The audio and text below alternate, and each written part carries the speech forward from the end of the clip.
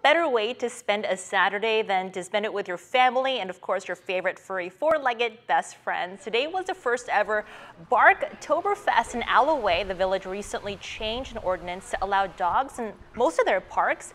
Despite the windy weather, families and dogs of all sizes joined in for a run or a glass of beer. The event was able to raise more than $1,000 for local rescue efforts and improvements for area dog parks. Organizers say this event is just a great way to spend a day outdoors and enjoy some time with your puppies.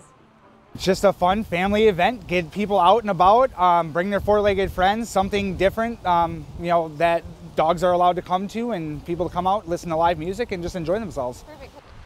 And if you missed today's event, Hans says you shouldn't worry as they'll continue this tradition, but better yet, enjoy every day with your pups, as most Alloway parks, as we mentioned, is now dog friendly.